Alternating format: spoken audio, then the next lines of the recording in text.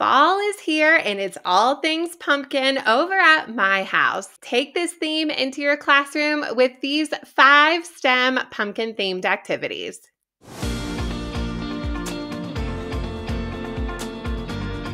I am getting in the mood for this episode and I am wearing my only orange shirt that I have in my closet, and it is a jack-o'-lantern shirt. So if you are watching the video version of this podcast, you can check out the shirt that I found at Target one year.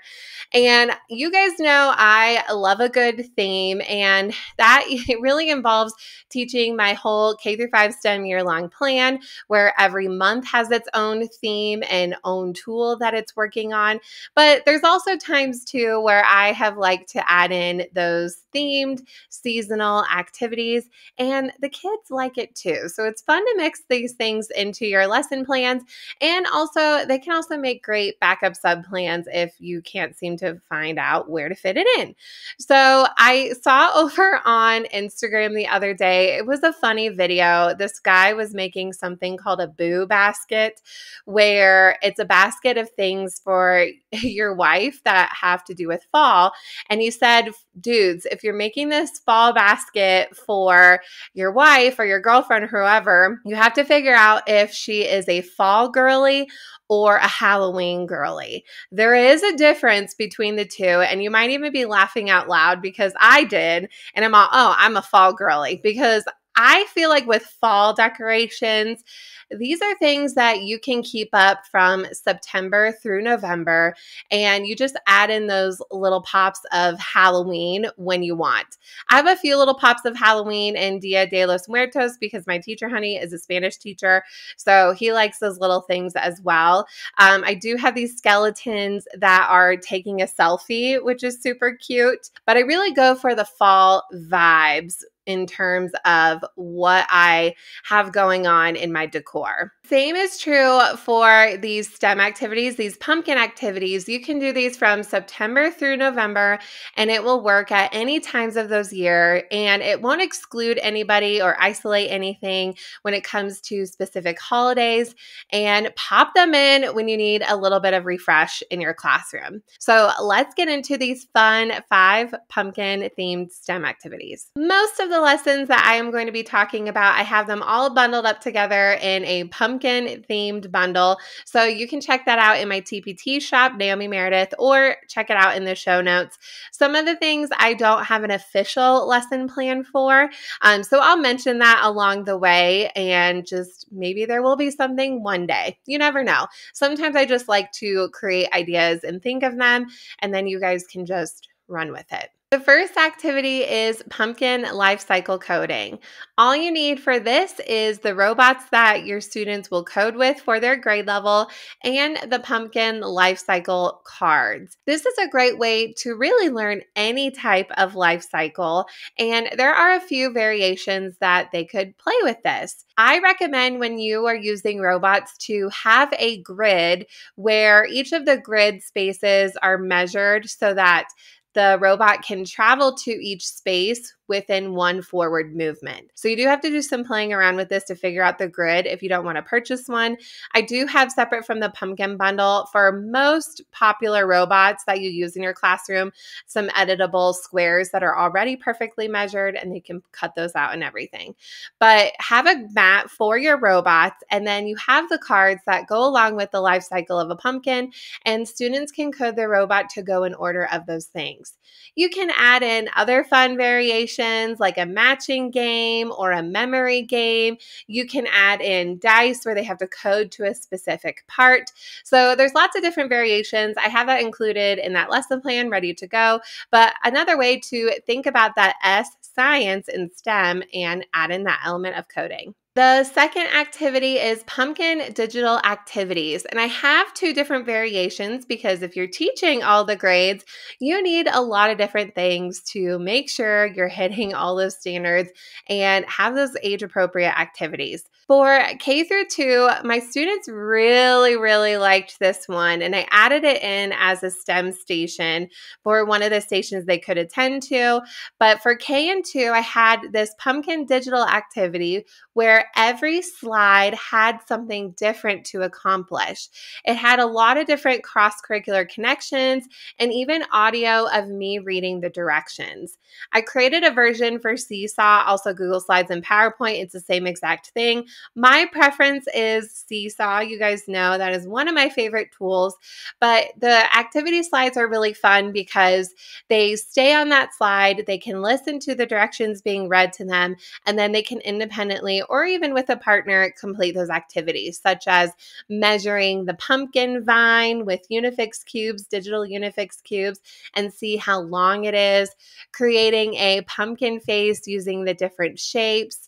There's even a chance to match the letters to spell different words that are related to pumpkins, and even labeling a pumpkin digitally. The kids really liked it. They felt excited about each of the activities, and they wanted to have me make a lot more of them. So this was something that I really enjoyed doing as a STEM station. Likewise, you could do this as a STEM station or even something that students can go to throughout the week if they finish a project. But having for 2nd through 5th grade a pumpkin digital interactive notebook. Same kind of vibes as the kindergarten version or the primary version, but of course, activities that are more at their level. So compare and contrast. What do you notice in this picture?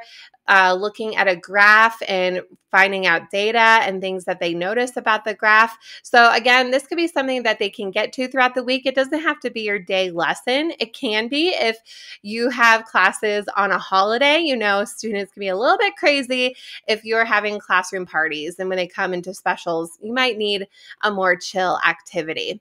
I would do these digital interactive notebooks all the time when I was a 3rd grade teacher and had them themed and related to the topic.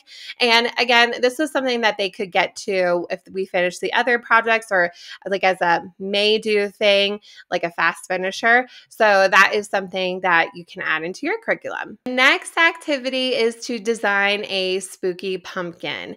This is something I don't currently have in my shop, but maybe sometime in the future. But using Lego bricks, or if you have even some Lego education kits like Lego We Do 2.0, I know that kit is discontinued, but still an excellent, excellent kit. Or maybe you have the newer versions like the Lego Spike Essential Kit. Students can create a spooky pumpkin, and using the motion sensor, they can code the pumpkin to make a sound. Ooh, I'm a spooky pumpkin. And this is a lot like when you see decorations where you move past, and as soon as you move past that decoration, then it freaks you out and makes you really scared. Oftentimes those are turned on in stores, and you're like, oh my gosh, it's this like decoration is alive. So same kind of vibes, and students can create that. And in the Lego We Do kit, the pieces aren't exactly orange. There are more orange pieces in the Lego Spike Essential, but you get the idea, and they can get creative with that project. The next activity is building pumpkin bridges. This is something that you can go through the entire engineering design process, or if you want to pare it down and speed through some of the steps, you could also do this in one day. The goal for this challenge is students are creating a bridge to hold as many pumpkins as possible. You can use a lot of different things for the bridges, such as pumpkin candies or Unifix cubes, or maybe students have to make their own bridges. But this is a fun one that, again, you can stretch it out as long as you want, go through it fast, and see the different types of bridges students come up with. And you can even talk about the engineering of bridges as an architecture piece. This is in the bundle that has everything laid out for you. And the last STEM activity is a STEM and Stories reading how many seeds are in a pumpkin. This is something that I did again as a classroom teacher, but you could do this as a STEM teacher.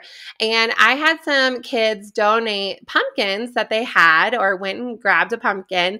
And we had a few different pumpkins in the room and we did different experiments and things that involved math with these pumpkins. So first we tested things like, do you think the pumpkin is going to sink or float? Why do you think that's going to happen? What is the outside like? How many ridges are on the outside of the pumpkin? What does the pumpkin feel like? How many Unifix cubes tall? Or you can even add in measuring with inches and centimeters. Students can even compare the data if you have multiple pumpkins in your classroom. And then students also had to guess how many seeds were in their pumpkin. And we did open the pumpkins up and students scooped out the seeds. We had butcher paper all over. The students were on the floor. And they had to determine the best way to count all of the seeds in their pumpkin. And the great way of using butcher paper for this activity is that students can actually put the seeds in equal groups. They can draw, they can label. It does get a bit messy, so if you don't like messes, don't do this one. But it is a lot of fun for them to think about carving a pumpkin in a different way. Maybe some of your students have never done this before. You never know. You will definitely find out when you have them open up the pumpkin.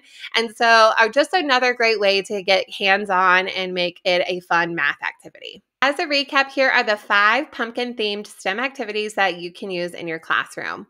First is pumpkin life cycle coding. Next is pumpkin digital activities. Third are creating a spooky pumpkin out of Lego bricks. Fourth is designing a pumpkin bridge. And fifth is that STEM and Stories connection, how many seeds are in a pumpkin, and dissect those pumpkins. Most of these lessons are packaged together nicely in a bundle for you, so you can just grab and go during this busy time of year and try these fun pumpkin-themed activities in your classroom. You can find that in the show notes for this episode or even check it out on my TPT shop, Naomi Meredith. Thanks so much for listening, and I'll see you later, pumpkin.